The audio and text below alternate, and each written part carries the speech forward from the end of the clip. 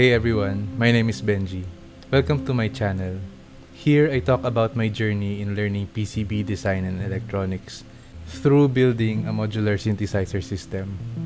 In this video, I'll talk about part of making that has really changed how I do my prototypes, and that's 3D printing.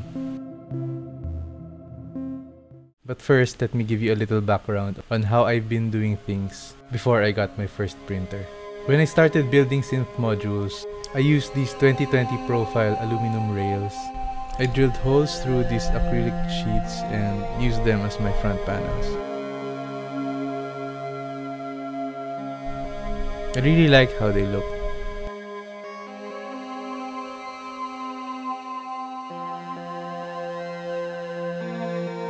However, when I started designing open source PCBs, I quickly realized that my rails didn't play well with standard EuroRack modules. Most boards wouldn't fit through the thicker 2020 aluminum extrusions. This made me decide to finally use standard rails. The biggest challenge I faced after the switch was that I needed a way to place these mounting holes accurately. I had too little clearance and wiggle room, and the slippery acrylic panels didn't help.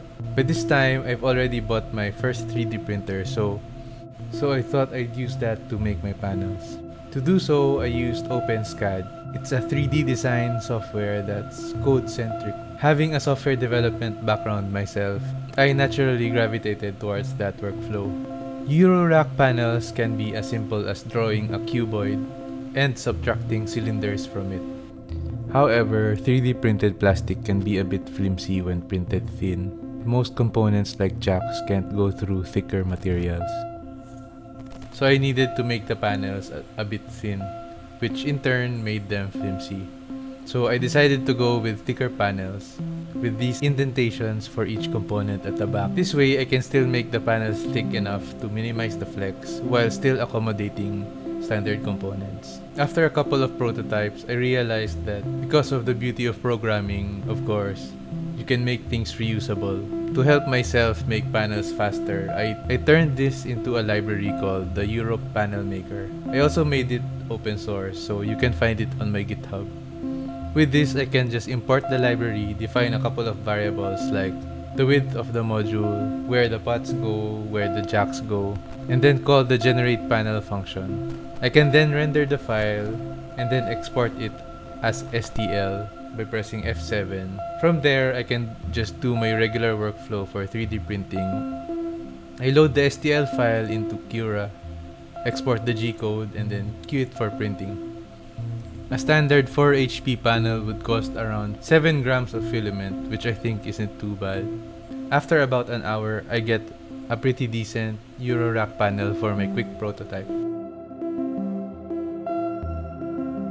If you don't have a printer at home, I think this is the perfect time to tell you about the sponsor of this video, PCBWay. I typically use them for my EuroRack module PCBs, but they also have a 3D printing service. You can upload your STL files onto their site and order the panels from them. 5 4 HP panels would cost only $6 to print in resin. Go to PCBWay.com to check them out.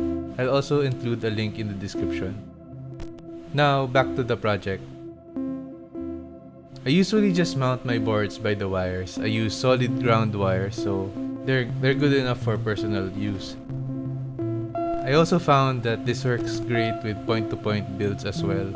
I'm also beginning to like this method the most because of how compact the builds get, and also how cheaper they become. I have plenty of examples for the panels in my GitHub repository. I always try to upload my prototype builds so you can have something to jump off of. Let me know if you've tried it. Thank you very much for watching, and I hope to see you again in the next video.